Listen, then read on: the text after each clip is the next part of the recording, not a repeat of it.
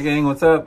Welcome back here to another edition of Intuitive Angling, and thanks for taking some time to check the video out today. Today, guys, we're going to do a follow-up on the video I did this morning. If you guys didn't see it, I did a video talking about a rule that tournament directors need to put in place for the co-anglers in tournaments, where they're not allowed to cast past an imaginary line down the middle of the boat. They've got to fish their water behind the boat or just straight out in front of them, but they can't cast past that imaginary line, just like they do in Ultimate Match Fishing with Joe Thomas there. And I had several co-anglers make a comment that, what about the pros screwing their co-anglers? So we're going to get into that. I'm going to tell you one rule that needs to be in place that's not in place in regards to how pros treat their co-anglers. Guys, real quick, just I want to give you guys the weekly reminder. Please swing by fishthemoment.com. Check out our lake map breakdowns. We got all of our spring breakdowns up on the website. I'll put the Fish the Moment Lake Map Breakdown link in the description of this video. And these breakdowns, guys, are a great way to learn more about any lake you want to know in the country. If one of the lakes you're looking for is not on our website, you can book a virtual lesson with me, and we'll go over any lake you want to and get you some good spots and some good foundational approach to the lake. Okay, guys, let's get into this a little bit here. Here's my opinion on a rule that needs to be instituted as far as what co-anglers are going. And first of all, before I talk about that, I want to make the comment in relationship to what they were talking about getting screwed by your pro partners.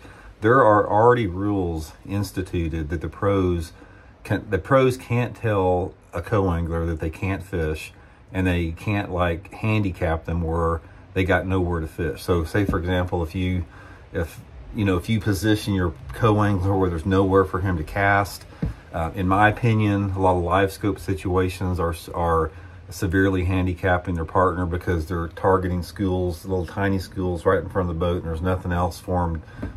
There's no fish around there for even to fish for. I hear a lot of co-anglers complaining about that. But those rules are already instituted where pros cannot handicap a co-angler. Now, this doesn't mean what I was talking about in the video. It doesn't mean that a pro can't say, hey, I'm coming up on this laydown here.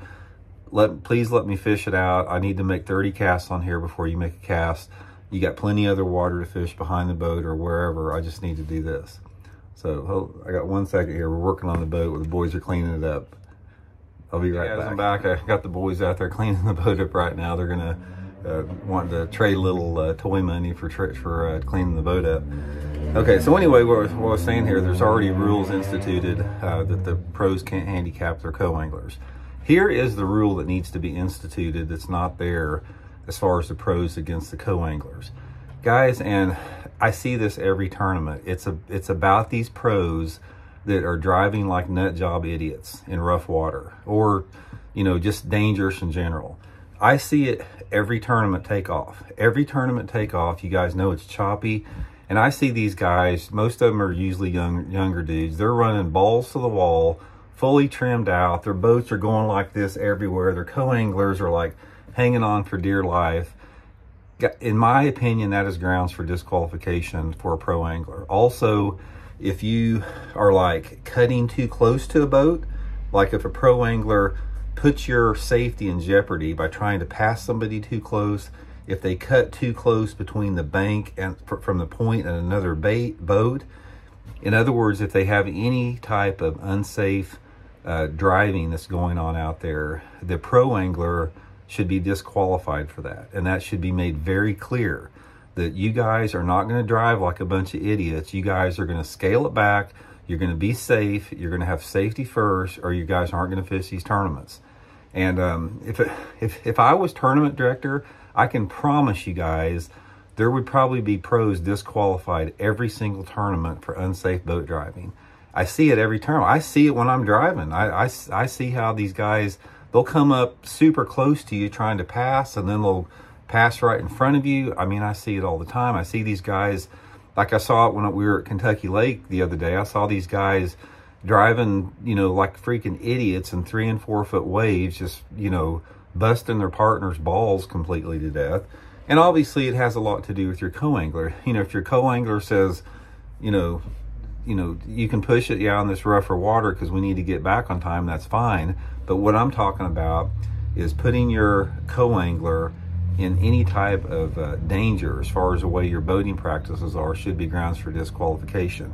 And I think that that needs to be reiterated every single tournament, because I've drawn a lot of guys out that have complained to me, like their partner before, he goes, man, that guy yesterday just beat the crap out of me. And I said, man, the next time that happens, you need to look over at your pro partner and you need to say, you need to slow this sumbitch down right now, or you're going to be disqualified from going to the tournament director.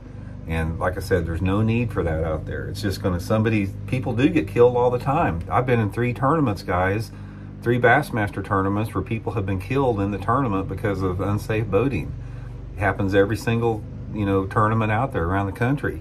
And most of it is because guys are going too fast, especially in rough water.